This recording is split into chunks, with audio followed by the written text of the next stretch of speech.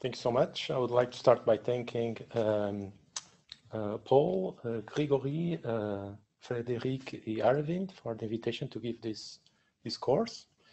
I would like also to thank the IHES for being so accommodating throughout this academic year, in particular for setting this machinery that allows me to use this old school technology called Blackboard. And also like to thank the audience here for making the talk a little bit more human. So the course will consist on 3 lectures.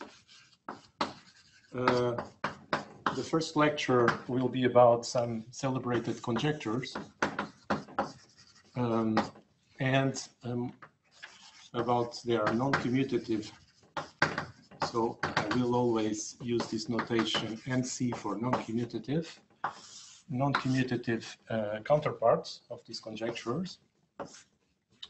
Then in the second lecture, I'll be talking about applications of this non-commutative viewpoint on these conjectures to non-commutative geometry.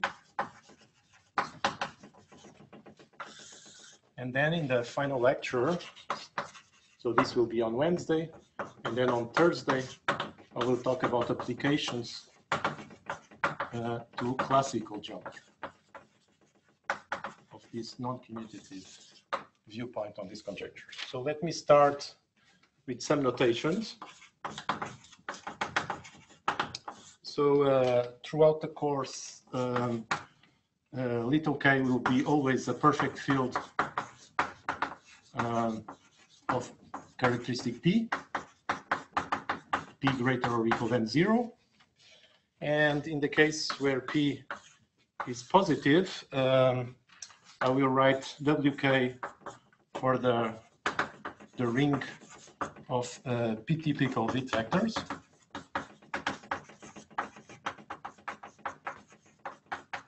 And capital K for its fraction field. So I need to invert P. So for example, if this is Fp, then this is just the ring of p-adic integers, and this is the ring of p-adic numbers. And then I will also write by sigma the isomorphism on capital K induced by the Frobenius on little k. So here I raise to the 5th power. That gives me rise to an isomorphism, which I will write by sigma. And let's start with the scheme, which I will assume to be smooth and proper, K scheme, and of dimension D. Okay, so these conjectures are almost all of them about algebraic cycles. So let me say something about algebraic cycles.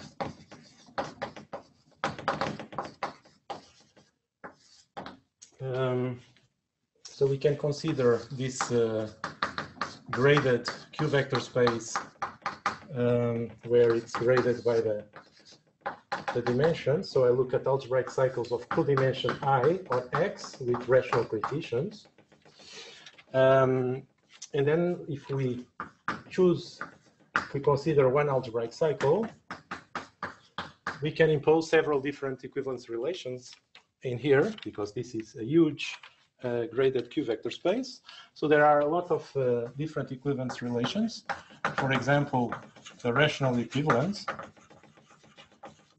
So rational equivalence says that if you have an algebraic cycle, it's rationally equivalent to 0 by definition if there exists an algebraic cycle beta in the product of X with a projective line in such a way that your algebraic cycle is the difference from the evaluation of beta and on the infinite. So intuitively speaking, it says that 2 algebraic cycles will be rationally equivalent if you can deform one into the other using the projective line. Then there is another equivalence relation called nilpotent's equivalence.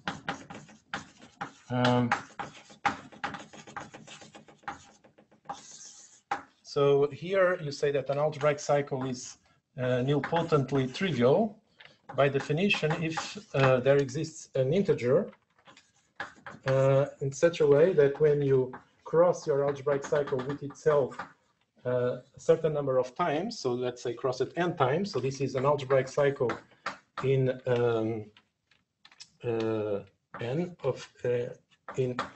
of codimension I on X, but on X cross with itself n times, that this algebraic cycle here, it's actually rationally equivalent to 0.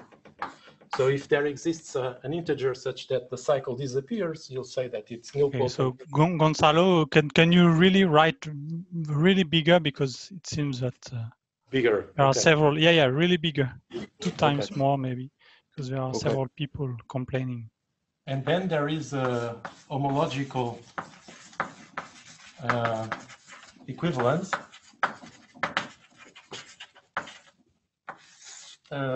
So here you choose a Weil cohomology theory.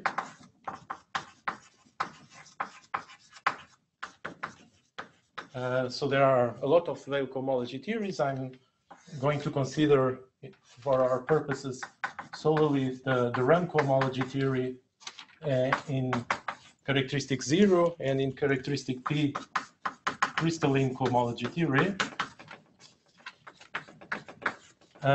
And then, so any Weil cohomology theory comes equipped with a cycle class map.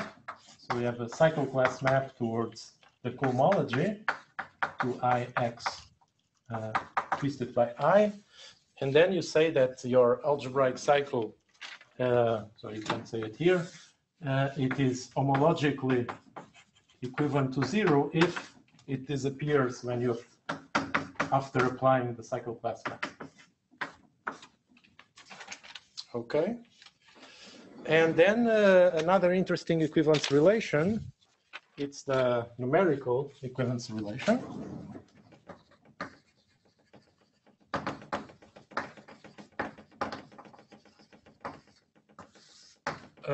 So here you look at algebraic cycles of codimension I with Q coefficients and up to rational equivalence, and you can pair them with algebraic cycles of complementary codimension. And from here you can extract a rational number. So if you have 2 algebraic cycles, alpha and beta, what you can do is that you can intersect them. So this will give you a cycle of degree 0. And then you can simply take the degree of this. And so let's write this pairing by alpha, beta. Okay, and you say that a cycle is numerically equivalent to 0 if, by definition, this pairing vanishes for every beta. Okay, so you have these 4 different equivalence relations on algebraic cycles, and the remark is that, well, if you have a cycle which is rationally equivalent to 0, then it is nilpotently equivalent to 0, and then it is homologically equivalent to 0, and it is necessarily numerically equivalent to 0. So that implies that at the level of algebraic cycles, you have all these quotients. You have these quotients on algebraic cycles when you impose these different equivalence relations.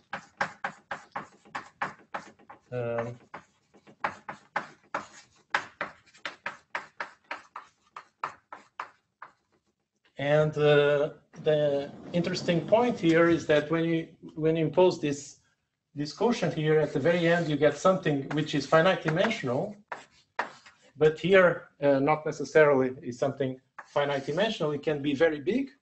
For example, there is this famous result of Mumford that if the base field is large, for example, if you are over C, then if you take a surface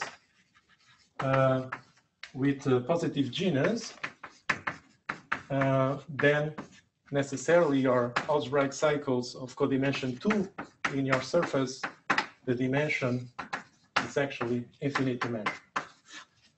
Okay, so this is pretty large, depending on the base field, and this is always finitely measured. And now there are a lot of conjectures about these difference equivalence relations. So one of them is this famous conjecture of Grothendieck, the Grothendieck standard conjecture of type D. So it's a conjecture from the 60s that says the following. So if you... So Gonçalo, maybe there's a question that you could answer. So for all, I just read. So someone is confused by because he asked all the relations are with rational coefficients. Yes, I'm working with rational coefficients. Yes, it's not mandatory but in my particular talk, I'm doing that, and it will become clear why in a minute. Okay. By the end of the talk, it will become clear. Yes. Also, there's a question about the fact that you start in characteristic P, but you seems to work over C. But I'm just reading. I'm working in characteristic P, but my P is greater or equal than 0. Okay. It can be 0. Okay.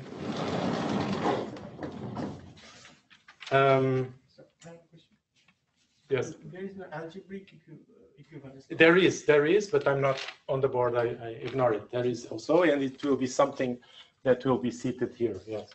Because algebraic equivalence will imply the numerical equivalence. Yes. This conjecture simply says that algebraic cycles up to homological equivalence, or algebraic cycles up to the numerical equivalence, are the same. So it's saying that there is no difference between these two. So that's a conjecture from the 60s. Is still wide open. Well, there have been a lot of people working on this. For example, is known when the case where D is dimension less or equal than 2, and in characteristic 0, even of dimension less or equal than 4, and even for abelian varieties in characteristic 0, and these are results of Lieberman, some old results, and there are many other cases. Then a conjecture of Voevodsky called the Voevodsky-Nilpoltens conjecture. So it's a conjecture from the 90s. It says that that algebraic cycles up to Nilpoltens equivalence relation are the same as algebraic cycles up to the numerical equivalence relation. So you are imposing here an equality between these two. So in particular, these two will become also equal. In other words, a remark is that this conjecture actually implies the Grothendieck's conjecture, and it's interesting in the sense that it does not depend on any Weil cohomology theory. And this is still, of course, wide open. It's known in particular cases. For example, when the dimension of X is less or equal than 2, this is an independent result of Voevodsky and Claervoisin. Then there is also a conjecture of Beilinson from the 80s that says that if I'm over a finite field, then, in fact, his conjecture says that there is no difference between algebraic cycles up to rational equivalence and algebraic cycles up to numerical equivalence. So, in other words, all the difference equivalence relations are the same if you are over a finite field. And again, this is wide open, is known in some cases, for example, for curves, that thanks to the work of Soule and Bruno Kahn, etc. And of course, this Beilinson conjecture implies the Voevodsky conjecture. Okay, so these are three conjectures about these difference equivalence relations. Then another conjecture I wanted to talk about is this famous Weil conjecture. This is from the 40s. So it asserts the following. So we are working over a finite field. Okay. We are working over a finite field, and we choose an integer between 0 and twice the dimension, and can look for the crystalline cohomology of your algebraic variety. Okay. And then this comes equipped with an action of the Frobenius. So here I have a finite dimensional capital K vector space equipped with an automorphism, and the conjecture says the following: says that if you have lambda is an eigenvalue of this operator of the Frobenius, then this satisfies two conditions. First of all, it's an algebraic number, and secondly, its absolute value, its complex absolute value, is equal to q omega over 2, and this for all possible conjugates of lambda. So in fact, this conjecture was, of course, in the 40s, there was no crystalline cohomology, so it was not phrased like this, but it turns out to be an equivalent formulation. And it was proven, it's now a theorem, it was proven by Beilinson that this conjecture holds.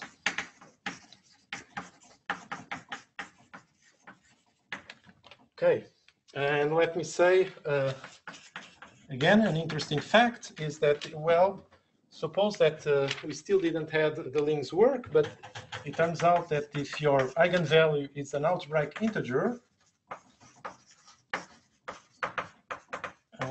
if we knew that it would be an algebraic integer, then it turns out that also, so here the L-adic absolute value of lambda is equal to 1 for all conjugates of lambda, and this for every L different from P, the characteristic of our base field. Okay, of course, the links result implies in particular that these numbers are in fact algebraic integers, and so we know this fact here also. Okay, and this motivates the study of the Weil zeta functions.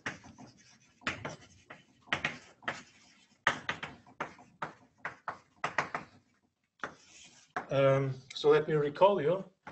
So the Weil zeta function is defined as follows.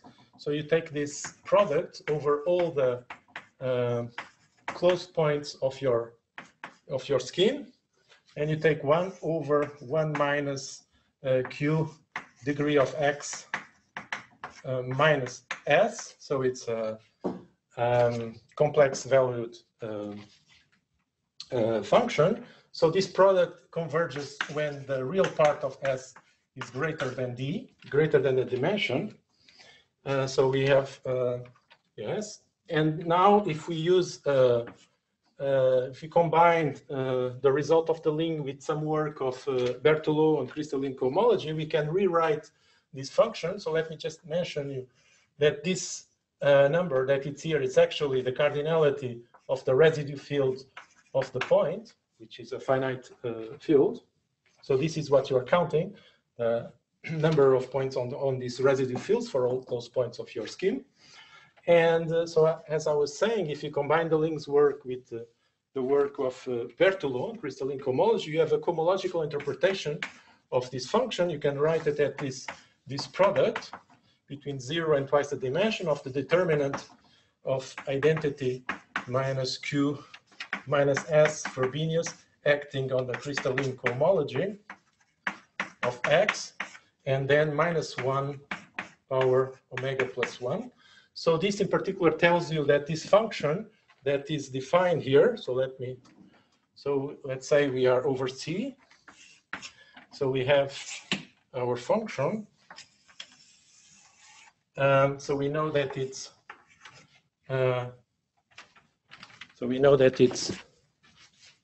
defined on this half plane. So it's well defined on this half plane. It actually extends to a unique meromorphic continuation to the entire complex plane. This formula tells you that.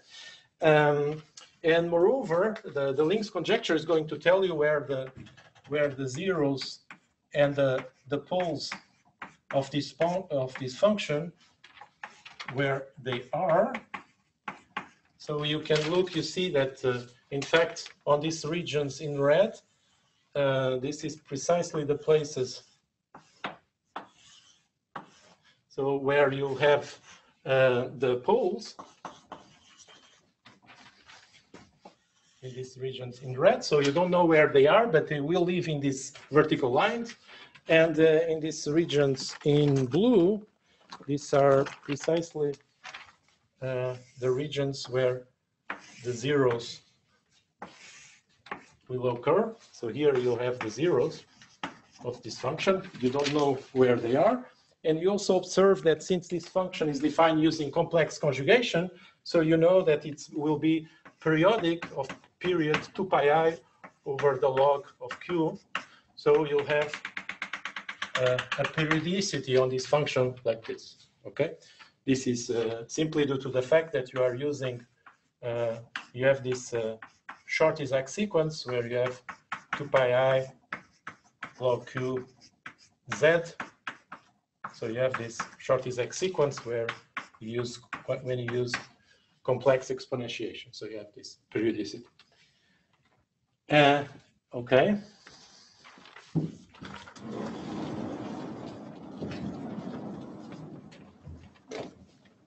And then finally, I would like to mention one final conjecture.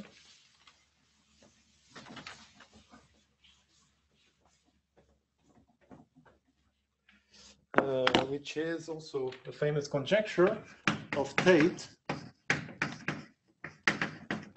So it's a Tate conjecture from the 60s. It says the following. So here I will be over a finite field again. And the conjecture, there are in fact 3 of them, 3 versions. So you have one version for L a prime different from P. So here what you say is that you have the cycle class map going to the étale, the L-adic cohomology, going to L-adic cohomology. And these elements, in fact, they land in those elements that are fixed under the action of the absolute Galois group. And the conjecture, it says that, well, if you change from Q coefficients to QL coefficients, then this cycle class map becomes surjective. So any class invariant under the absolute Galois group comes from here, it's algebraic. Then there is also a P version of this. So you do the same, but now you use crystalline cohomology. So you use crystalline cohomology, and you look here at the crystalline Frobenius. So these elements will land in those that are stable, that are fixed under the crystalline Frobenius. And when you change from Q to QP, then this becomes surjective. That's the conjecture. And also there is a strong form of the conjecture which says the following. It says that, well, here, as I was mentioning, we don't know, we know that the poles live in these red vertical arrows, but we don't know where they are exactly. And this conjecture tells you that, well, there are poles, this function has poles precisely at these points I. So there are poles in here.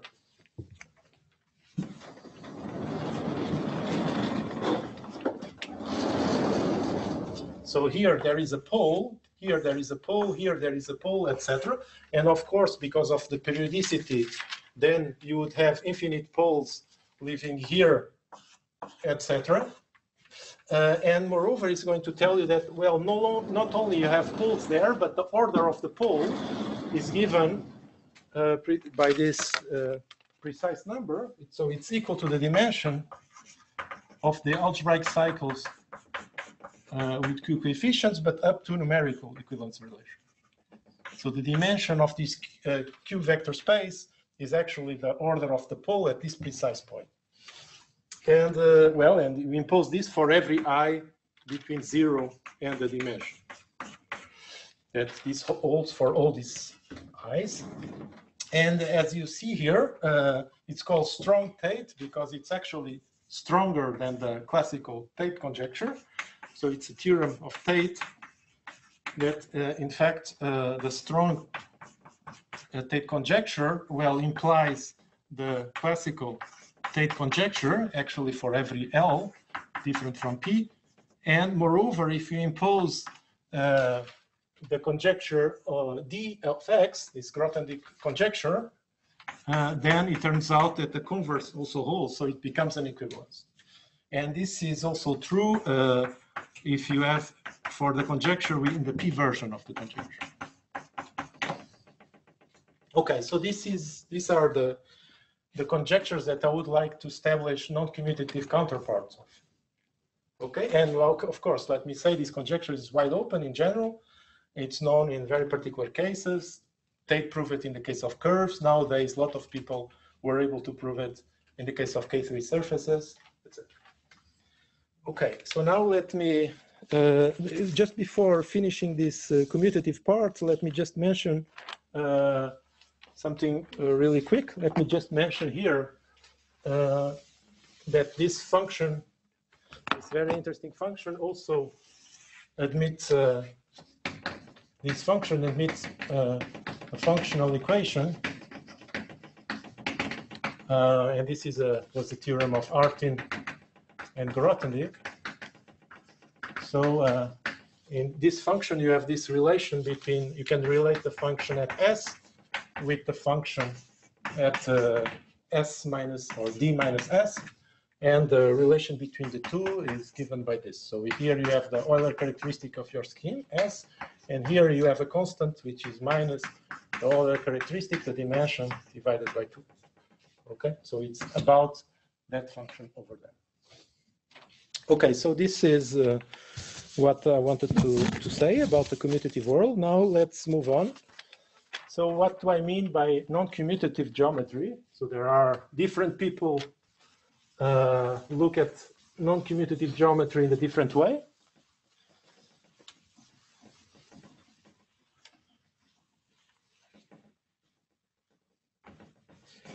And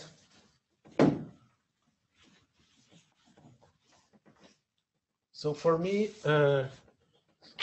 non-commutative geometry will be actually non-commutative algebraic geometry. So which is a subject that goes back to the Moscow school, let's say, goes back to Manin and its students, etc. So the idea, let me put this in words. So there is this standard definition of Bondal and Kapranov that what is a differential graded category, so a DG category. So this is simply a category A, which is enriched over complexes of K vector spaces. Okay, so the home spaces are just complexes, not ordinary sets, and you have a lot of examples. Whenever you have an algebra or a differential graded algebra, then you have one of those, which is just one of those with a simple object, with a single object.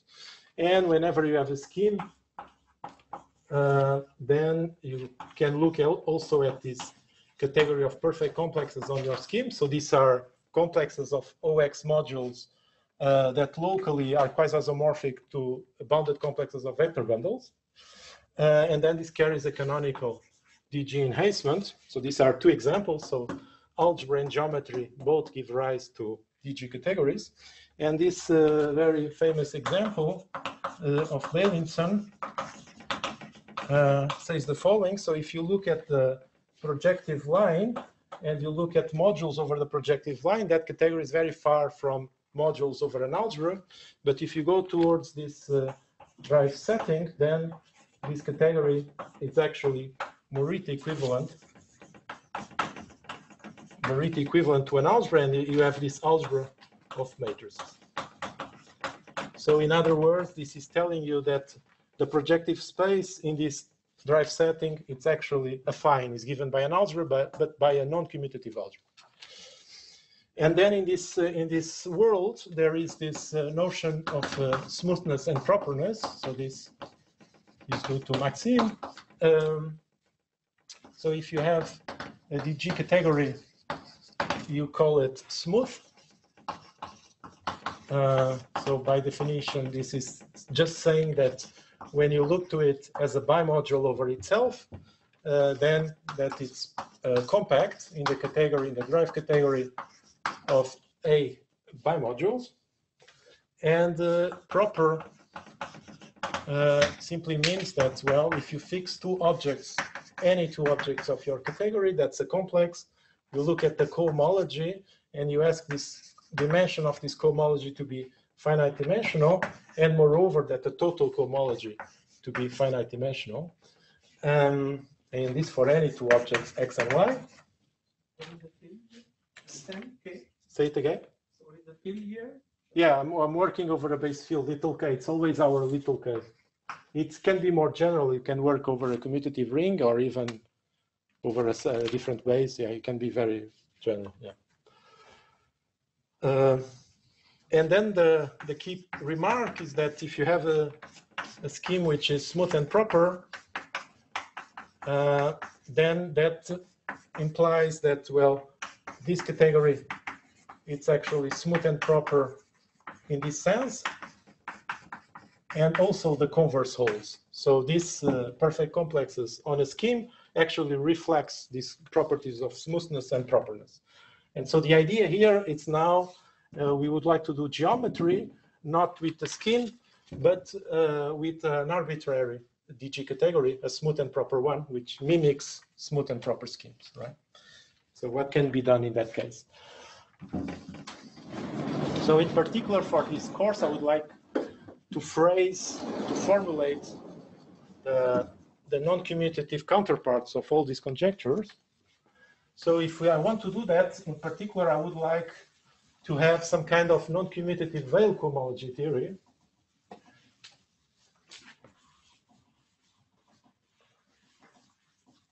So something that works not just for schemes, but in full generality.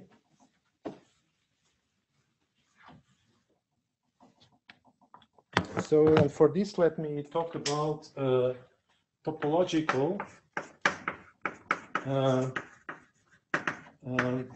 periodic cyclic homology.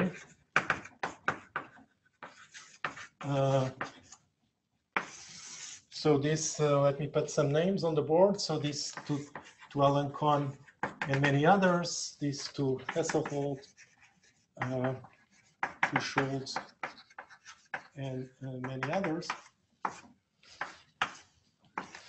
Let me give you an idea of this. So I suggest to look at the course of Tina last week and also of Kaledin if you want to learn more about these things.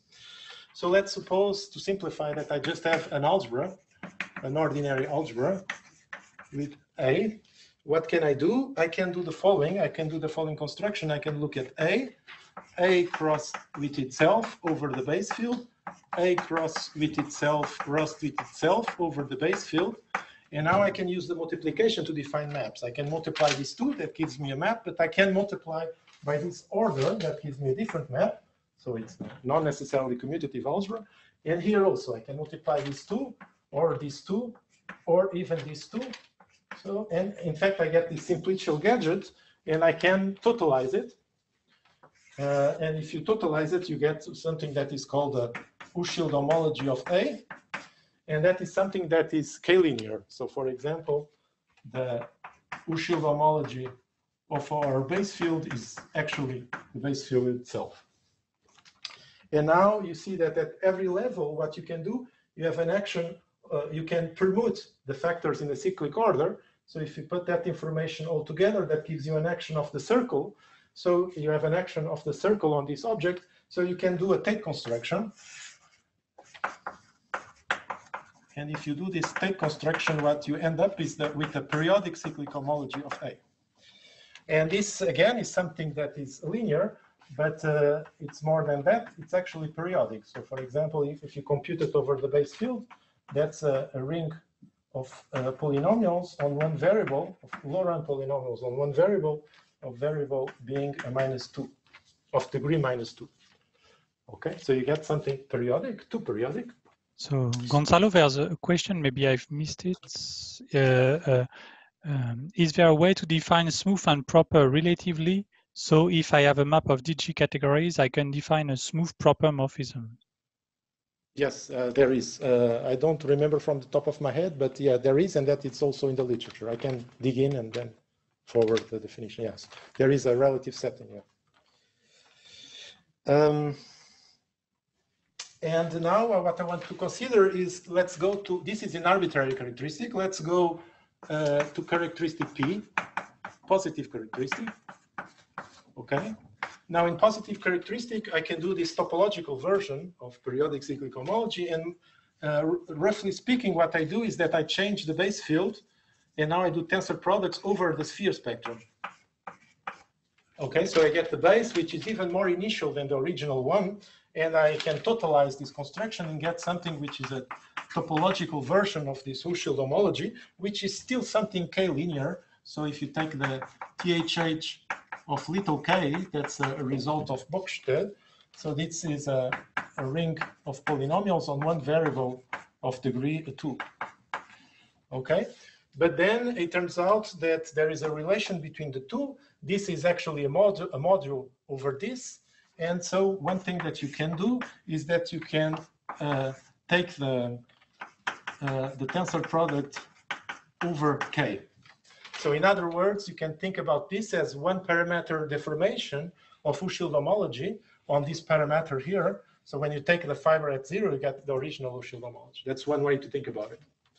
And then here you can mimic. So again, you have actions of the cyclic groups, these permutations. If you put them all together, that gives you an action of the circle. And you can do a Tate construction in this topological sense. That's called Greenlee's construction.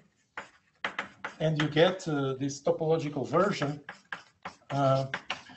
which now no longer it's k-linear. So for example, when you compute it over the base field, what you get, it's the ring of weak vectors where you have added one variable of degree -2. So you see that from this computation and this, you see that this one is actually a characteristic 0 lifting of this one, because if you reduce mod P, the weak vectors, you end up with your base field. And this is true in general. In fact, this is a characteristic 0 lifting of the periodic cyclic homology. And now here you can do something that you cannot do in algebra, which is I can invert P. And that will be important for us, because if I can invert P, then a new feature appears here in the topological world that does not exist in the algebraic world. And this new feature is this cyclotomic Frobenius.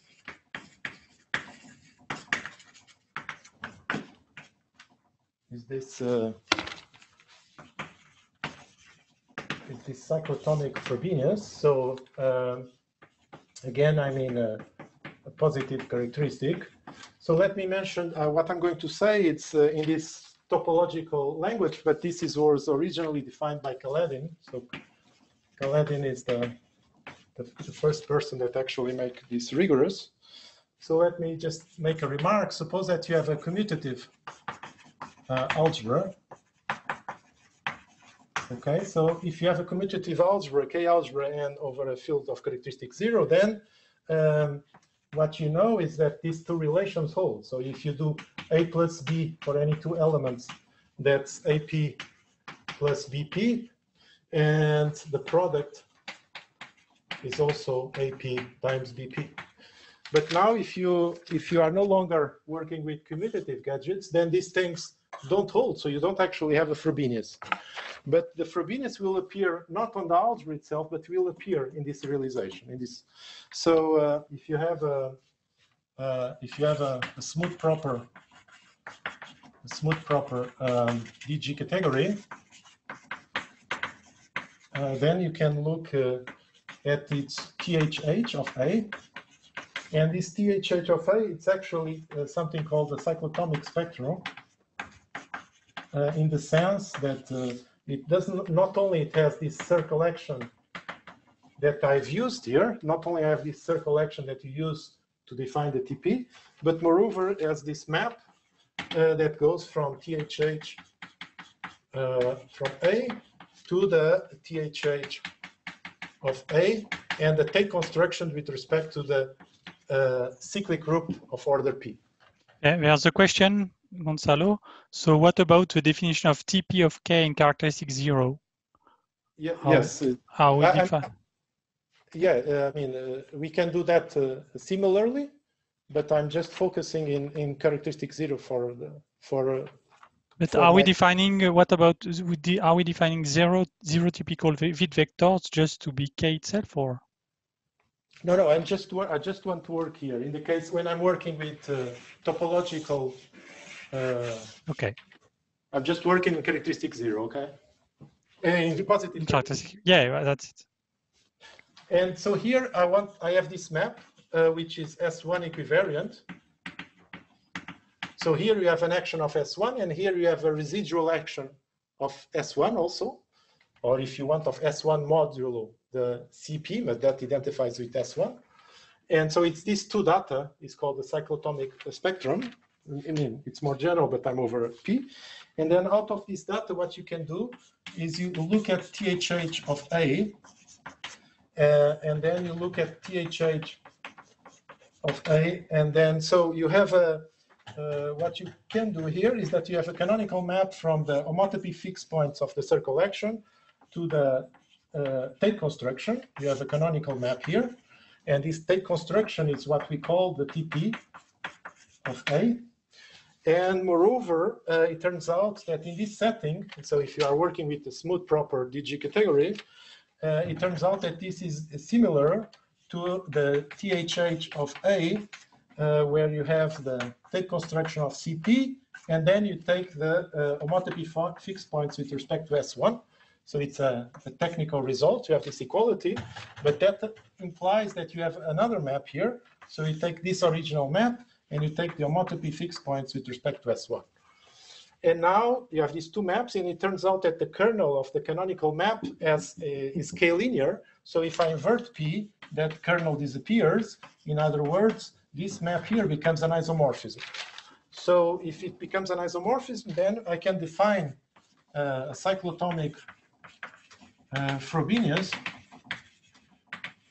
here, which is simply you take this map and you compose with the inverse of the canonical map, and that gives you a Frobenius from TP 1 over P, if you invert P, to TP of A where we inverted P, and moreover this map is an isomorphism.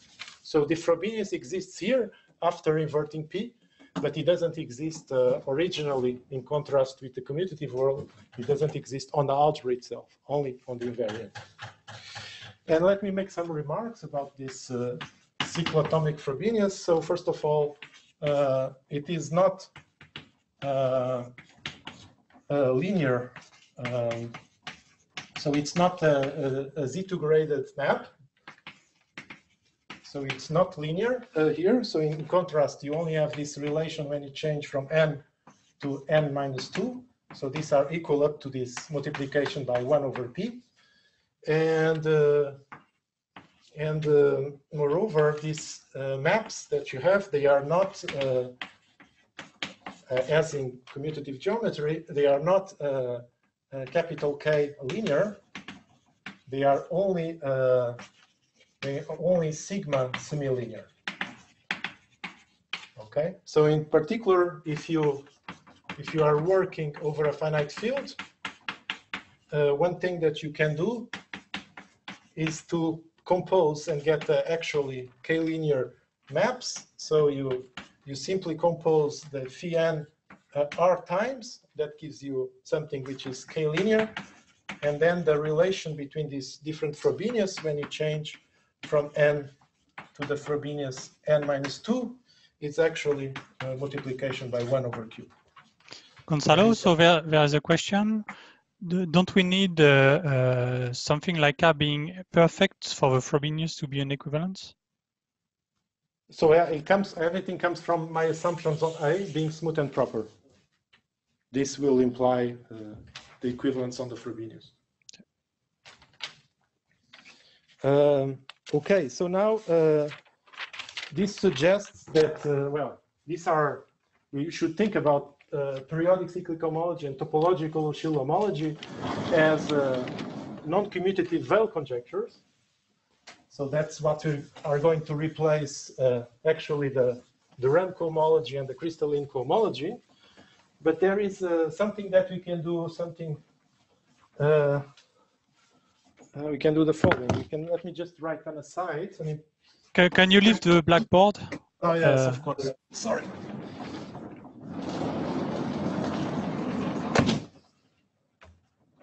So let me just write an aside here about non-commutative motivic realizations.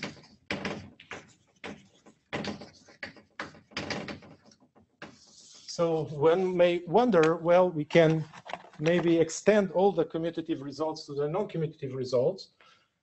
And there is this result saying that, well, you can look at smooth schemes and you can go to Morel-Voevodsky stable homotopy category, stable A1 homotopy category of schemes. And then on the non-commutative side, you have DG categories, and we can construct a non-commutative version of this Morel-Voevodsky category with, so I'm not going to define this in this course, it's just an aside, I'm just telling you an aside, and these things are related because if you have a scheme, you can pass to the perfect complexes, and then we would like to relate the two. So here the relation is as follows. Here we have a motivic spectrum that represents homotopy K theory, so we can look at modules over a KGL with Q coefficients. And then you see here, this is a covariant procedure, and this is a contravariant procedure. This is contravariant, so we need a duality. So we can dualize here. And then it turns out that there exists a functor here, which has a lot of good properties. It is fully faithful. It is a tensor functor, and it admits even a right adjoint.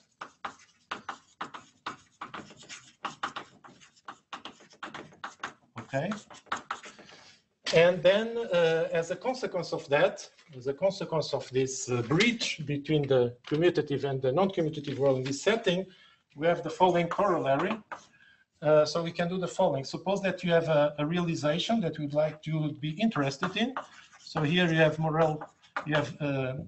Voevodsky category of geometric motives, and you have a realization. What you can do, you can precompose with duality. So let's say that we are with Q coefficients, we can precompose with duality and then go to schemes. So we have this contravariant functor on schemes, and then I can modify this realization. So here I have a Tate object, which is nothing but this one. And then I can somehow trivialize it by considering modules over this sum over all possible powers of RT. So I get a modified realization, and it turns out that if I do this modified realization, when you pass from schemes to DG categories in this sense, then all these kind of modified realizations, they can be extended to the non-commutative world. So there exists a non-commutative version of the realization. So in particular, you get this result, it gives rise to a lot of non-commutative motivic realizations. For example, an Aladic version, an Hodge version, a Durham-Betty version that, for example, can lead you to define what are non-commutative periods, etc. And how is this corollary obtained? Well, this corollary is obtained as follows. Let me just explain this. So you have, you can do exactly the same thing in here, but instead of KGL, you can use the spectrum that represents motivic cohomology. Okay, can do exactly the same thing. So I'm going to, sorry, I need some space. So I'm going to erase the corollary, but so I just want, I have this realization and I want to extend it to the non-commutative world. And let me do it here. So you do exactly the same. And now the first point is that, well, this is dm, the big dm. This is a result of Rondings and Paul Ostweiler. And so this composition is your motivic realization, or map of Voevodsky. So here you have your realization going towards your T. And the second observation is that the KGL with Q coefficients, it's actually this trivialization. So you get this by n to n. So you have this fact here. And so this is simply telling you that you can base change here from coefficients on the motivic cohomology to KGL. And then you can do the same thing on the target. So if you do the same thing on the target, you can just simply look at modules on the sum of your realization of your Tate motive. And you get this induced map here. And so your non-commutative extension, it's actually, you use this functor. And then what you do is that you use the adjoint. And then you use this induced map. And that is your way to extend any kind of realization. As long as you modify it, then it can be extended to this setting. Of course, this is a bit is cheating, right? Because you are defining this using schemes. You are just using an adjoint. You are just building this functor using schemes. You look at the closest scheme associated to your non-commutative motive and apply the classical invariant. So it has a lot of problems. For example, these things are not monoidal. For example, you don't have finiteness on this. So it shouldn't actually be called a realization. But it's something that it can be done. Okay, you can always extend anything in the commutative world to the non-commutative world via this adjoint. Okay, but it's a bit cheating, yeah. Okay, so now we are ready to come back to our original goal. And now we can actually formulate all the conjectures. And so, yeah. Yes. I didn't understand the last word. It's from the non-commutative world. You are using this adjoint operator to get realization in the commutative world. Yes. Yeah. No, I'm getting. You have some kind of. I'm just saying that suppose that you have a realization. Suppose that you have a realization. So it's this. So this map, this realization, and then as soon as you modify it in this sense that you trivialize the Tate motive, then you can extend it to any DG category via this procedure. Okay.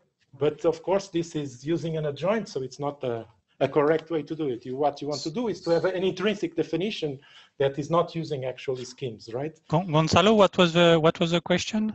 We did not have. It was just to explain a little bit better the board. Okay.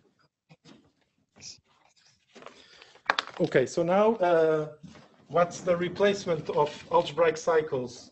It's the Grothendieck group.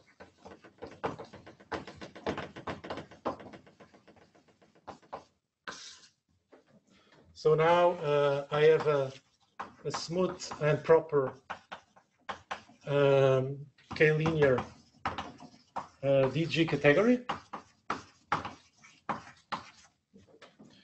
And we look at its K0. Well, its K0 is just a K0 of its drive category, which is a triangulated category.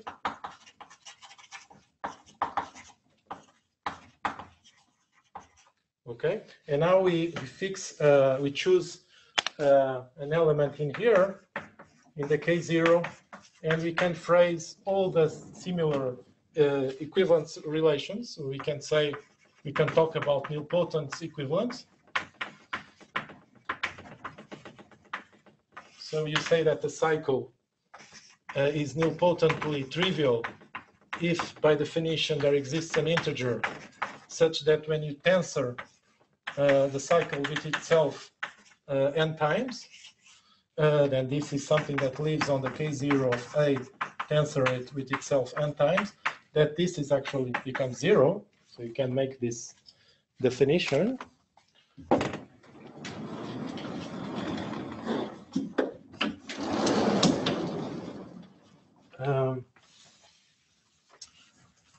How about homological equivalence? Well, we now have this, our non-commutative Weil cohomology theories that I've explained.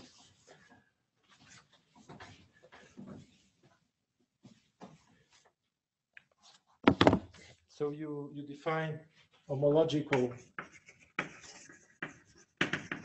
equivalence as follows. So you simply say that here you have, so this comes equipped also with charm characters. So this is something that I will explain better on Wednesday. So here you have charm characters defined on the, from the K0 to the positive part of the periodic cyclic homology and the positive part of the topological periodic cyclic homology. And you simply say that, well, it's homologically trivial if the charm character of it becomes 0. And you also have the numerical equivalence.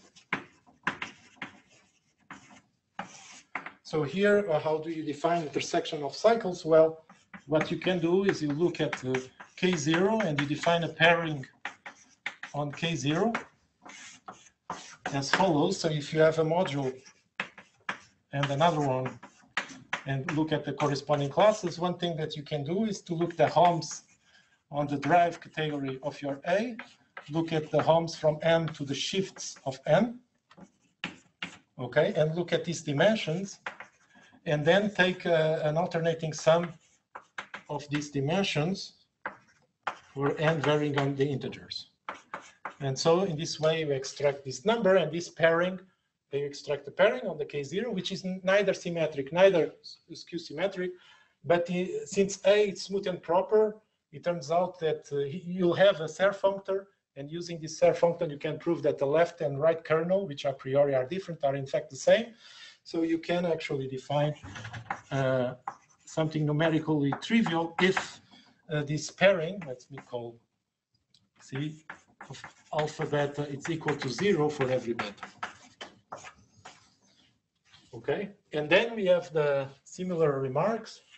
So if we have a cycle which is nilpotently trivial, will be homologically trivial, will be numerically trivial. So that implies that on the K0 you have all these quotients, modulo the nilpotent, modulo the homological, modulo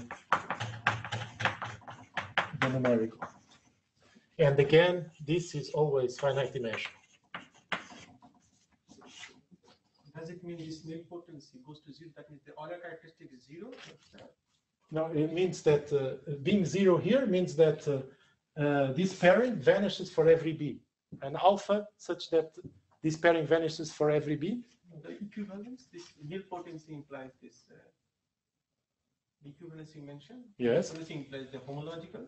Yes, implies the homological, yes. It's an exercise, yeah. If you have something nilpotently trivial, it will be homologically trivial. Okay, and now using this, we can, as you expect, we can do formulate these non-commutative counterparts. So we have this non-commutative Grothendieck standard conjecture. So what you say here, it's a conjecture. Let's see, D So this is of type D. So D and C of A. So this simply says that the K0, when you mod out by homological or by numerical, they are the same. Also, you can define this non-commutative version of Voevodsky nilpotence equivalent, nilpotence conjecture. So let me write conjecture V and of C. So again, it's that the K0 up to nilpotent equivalence is the same as the K0 up to numerical equivalence. So once again, if these two are the same, then these two are the same. In other words, this conjecture implies the preceding one. And of course, we can also define the non-commutative version of Beilinson conjecture. So over a finite field, that in fact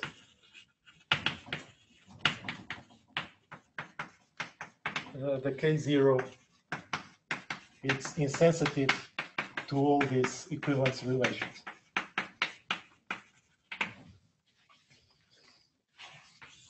Okay, so these are the analogs.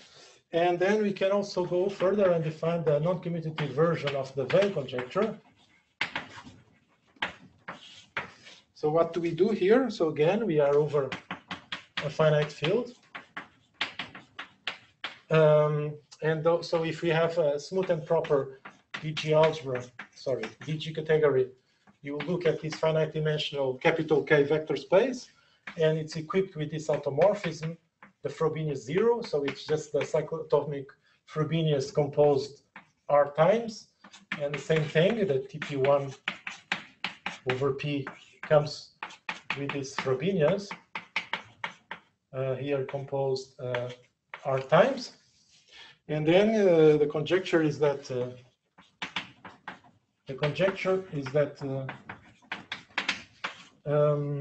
if you take an eigenvalue, if this is an eigenvalue of the Frobenius 0 respectively of the Frobenius 1, then, well, that these numbers are algebraic numbers, and secondly, that the complex absolute value is equal to 1, respectively equal to square root of Q, and this for all conjugates of lambda.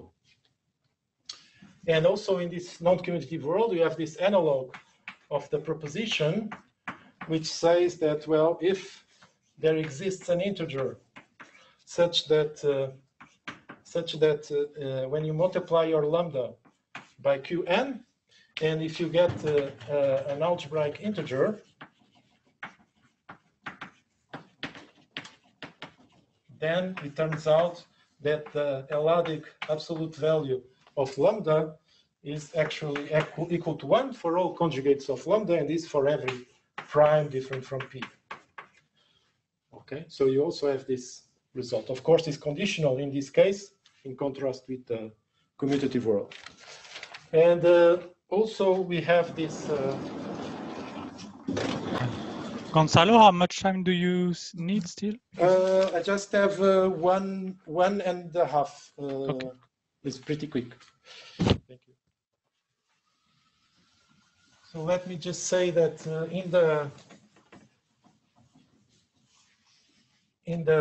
So maybe there's a question: is this are these conjecture K-theory Morita invariant?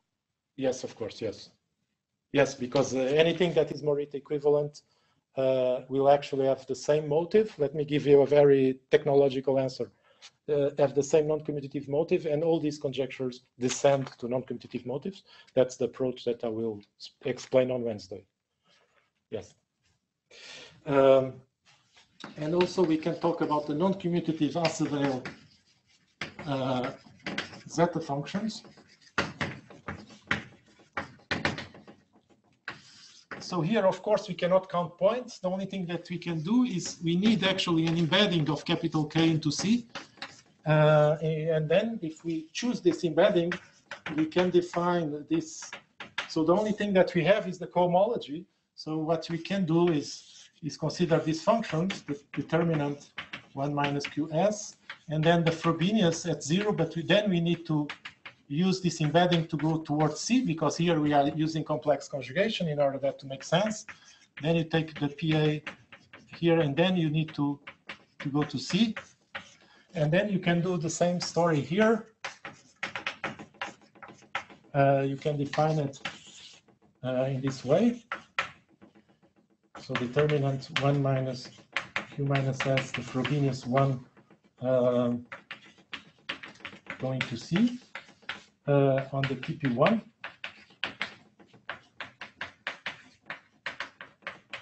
Okay, so we have these functions, of course, over C. They are meromorphic. And what this is telling you is that, again, by own definition, they are periodic with this period. And by what our non-commutative version of the Weil conjecture is telling you is that the poles are actually here in this case, and are actually at 1/2 in this case. So when we change the embedding, these functions change, but the place where the poles are actually do not change. And finally, let me just say that we also have the non-commutative version of the Tate conjecture. So I recall you that we are over a finite field.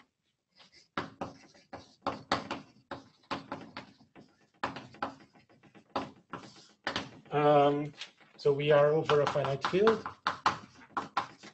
And the conjecture is as follows. So we have this non-commutative version for L different from P. So here what you do is you look at the K theory of A and you base change it to the field extensions. And then you do the Bose field localization with respect to topological K theory. And now you look at the pi minus 1 of this abelian group, and then you do the TL of this. So you do the L-adic Tate module of this, and you ask it to be 0 for every n greater or equal than 1. So it's this vanishing conjecture saying that, well, all these Tate modules, L-adic Tate modules of these abelian groups vanish for every possible n, for every possible extension. That's one way to phrase it. Then we have the P version of this. So here you have the Chern character going towards TP0 of A. So and you inverted P and it lands on the invariance under the cyclotomic Frobenius. So when you change from Q to QP, this is surjective. And you also have a strong form of the Tate conjecture. So you say that the order at 0 of this function, AS, so you say that, well, there's actually, the zeros are here, but there is actually a pole here. And this pole, the order of this pole is given by the dimension of the K0 of A modulo numerical equivalence. So we should like to emphasize that this thing here actually does not depend on the embedding, okay? Because you can rethink about this. If you see the definition, it's just the algebraic multiplicity of one of this operator. It does not depend on the embedding. That's what it's the order of the pole there. And then we also have this result saying that this strong form of the Tate conjecture implies the Tate conjecture itself. And moreover, if you add this non-commutative version of Grothendieck's conjecture, this becomes equivalent. So what is the upshot of all this? The upshot of all this is the following theorem, which is the very last one, and I'll end there. It's just saying that all these definitions are the correct ones in the following sense. So it's the following. So if you take a scheme, a smooth proper scheme, scheme, let's, and then you can do two things. You can look at the conjecture for X, where C is any one of these conjectures. So D, V, so Grothendieck, Voevodsky, Beilinson, Weil, Tate, and many others, in fact. You can do this. Another thing that you can do is look at the non-commutative version of the conjecture for the associated DG category. And so if this conjecture holds, it turns out that this implies that the non-commutative version also holds. But what's interesting in the theorem is that this is actually an equivalence. So this is saying that these classical conjectures, all of them that are formulated in this setting of algebraic geometry, in fact, they make sense in this much larger setting of DG categories, smooth proper DG categories. And if you attack this particular kind of DG category, you recover the original conjecture. And this is true for these conjectures that I explained today, but there are many other conjectures for which this holds. I don't have time to explain. And now what is the idea is to explore that here now I have non-commutative techniques to try to attack the right-hand side and as a consequence attack the left-hand side. And this is the goal of the following lectures. Okay, thank you and sorry for going over time. Okay, so thanks for the talk. So I'm sorry, so we are aware that there were serious problems with connection for certain of the attendees. So we are sorry, we will try to make it better, but unfortunately it seems it's an internet problem. In any case, you'll have the YouTube video if you want to, if you could not follow the talk. So now we have questions. So I saved a few questions, three questions actually for the end of the talk. The first one is someone is asking, maybe if could you repeat why TP is related to the motivic stuff here? You mean motivic stuff? You mean the commutative world? I imagine that's the question, right? Mm. Yes. So the relation is as follows. Yes. So the relation is as follows. So if you take the TP 0 or 1 of your, so let me do like this. TP is too periodic. And you take the TP of this DG category, you take your scheme and this one, it turns out that this gives you, on the positive part, on the negative part, you'll get the sum of the even groups of the crystalline cohomology of your scheme. And on the negative part, it gives you the sum of the odd cohomology groups on crystalline cohomology. So this telling you that, well, this invariant, of course, after inverting P,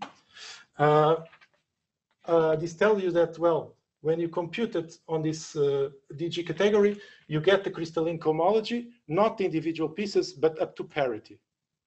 And moreover, now you also here, so when you see that this TP comes equipped with this cyclotomic Frobenius, but this cyclotomic Frobenius, as I made this remark, is not Z2 graded, okay? Is not a Z2 graded thing. When you change to n minus 2, there is a scalar that appears. So let me say that I'm with P0 and P1, 0 and 1. And now I have the cyclotomic Frobenius 0 and 1 here, and they correspond to something here. And they correspond to the sum of the even cyclotomic Frobenius on X, but with a certain scalar multiplied by it, and here the sum of the cyclotomic Frobenius, but multiplied by P minus T minus 1 over 2. So intuitively speaking, this is telling you that you lose the weights. When you pass from X to this category, you can recover everything up to weights. You lose the weights. But for the conjecture, that is enough. You don't lose anything in terms of the conjecture. So I want to testify here, the colors are completely unreadable. So don't use colors. Do you use colors? Colors. Yeah. Maybe maybe the green. This is better. Slightly. Okay. So okay. Just a remark. So there was another question about the relation. So I just say it again about the relation between the NC conjecture and the usual one. And so that's on the blackboard. They are equivalent. The smooth proper case. Which one? No, the non-commutative and the usual one. So that's what you stated.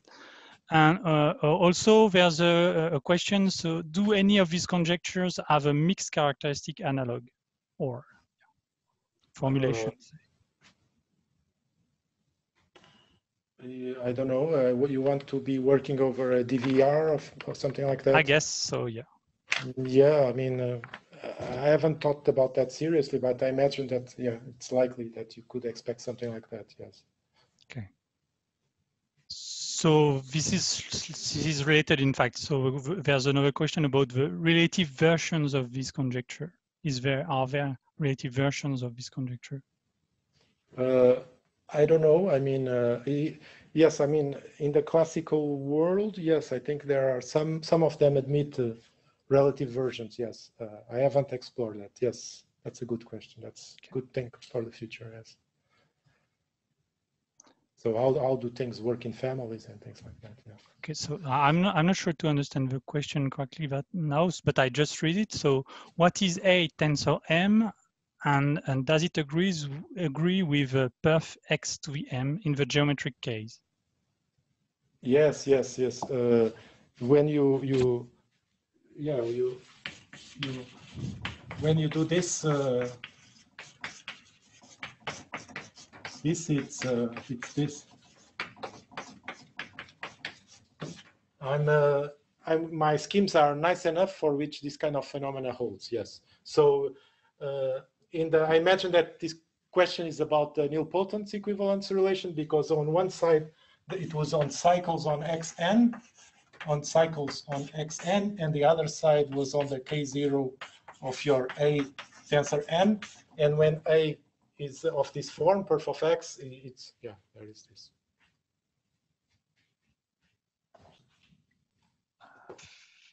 Thanks. So that was a question of Remy van Dobben de Bruin. There's also a question by Ola Sande. Is the nilpotence conjecture equivalent to the Beilinson-Soulet conjecture?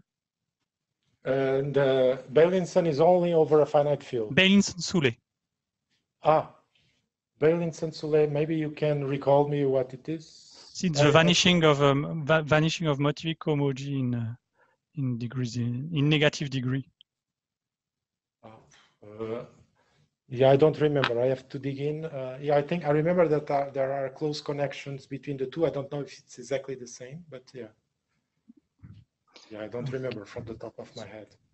So I think there's no direct relation. Okay, if you put all conjectures. Oh, I think the Soulet, it's actually the strong is actually the Tate conjecture, and then you mod out by the numerical equivalence.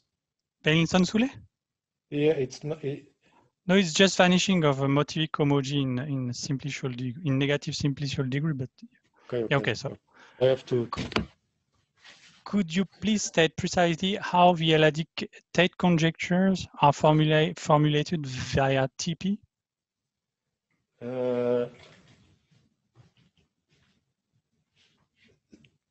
No, via TP, I'm formulating the TP version of this, right? So for this, I'm using the TP. It's actually, I'm using TP to formulate the P version of the Tate conjecture, right? And I formulated the L version of the Tate conjecture using K-theory, in fact, right? And the question is if you can do that. Yes, I mean, that can be done, but it's using these results of Thomason that tells you that I mean, the relation.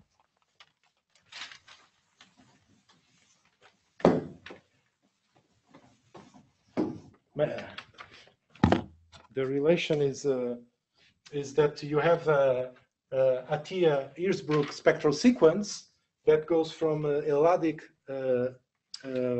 cohomology to étale K-theory. So you have something like this. So rationally, Soule proved that it degenerates. So you have something like the étale K-theory of X when you complete at L, and then you rationalize. That is, in fact, the sum of this Eladic cohomology groups. And so here you already have a link between the étale cohomology with K-theory, but it's an étale K-theory. But then you have this beautiful result of Thomason that tells you that you can write this algebraically because you have completed at L. It's in fact, you take the K-theory of U and do localize with respect to the complex K-theory. And then if you complete at L, actually, you get the same spectrum. And now here you have K-theory, so something that you can phrase for any DG category, for any generality. And then, so you see that then the reformulation of the conjecture would be saying that if you go from the Charn character from the K0 to here, it actually lands precise on the things that are stable on the action of the absolute Galois group. So that's one way to phrase it. So I think it was already phrased like this in an old paper of Friedlander, if I remember correctly. So I have another question. So are there any strictly non-commutative application of the conjectures or any of the conjecture? Yes, I mean, this is somehow motivation. Usually, let's say that if we divide the world in two, much more people would work on this side than on this side, I agree. And so people are motivated on trying to prove this.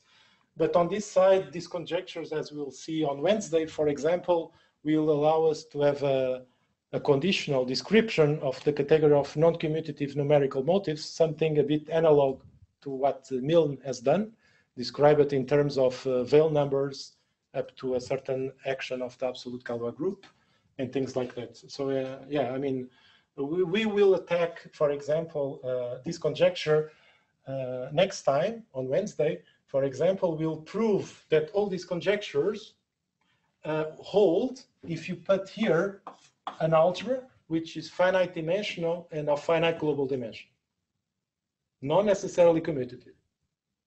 And all these non-commutative conjectures hold. So yeah. So we can, that's also, there are two paths. So there's Wednesday and Thursday. Wednesday, we go in this non-commutative direction, and Thursday on this commutative direction. Yes. And in both cases, we are going to explore the link between these two. Yeah. So there's another question about, so are there any new cases known where the conjectures, the conjecture holds in the non-commutative setting? What happens on Thursday, what I will explain is a way to prove this conjecture in some new cases where you don't use geometry. What you do is you prove this conjecture using some non-commutative techniques. And as a consequence, you get this conjecture for x's which were not known previously.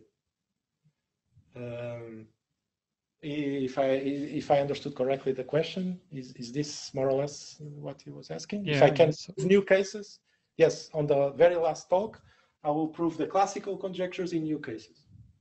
And the way to prove it is not using geometry, but using this viewpoint, this non-commutative viewpoint.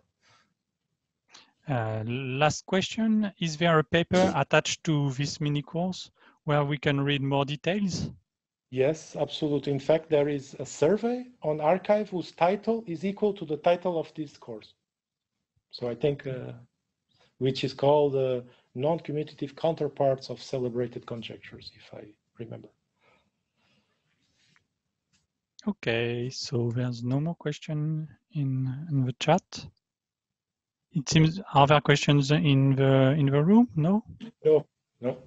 Okay. So good thing. Thanks again, Gonçalo. So sorry for going over time. I got a bit confused with the times. Yeah, okay. And sorry for those who had problems with the connection. Okay, so we meet again at 6.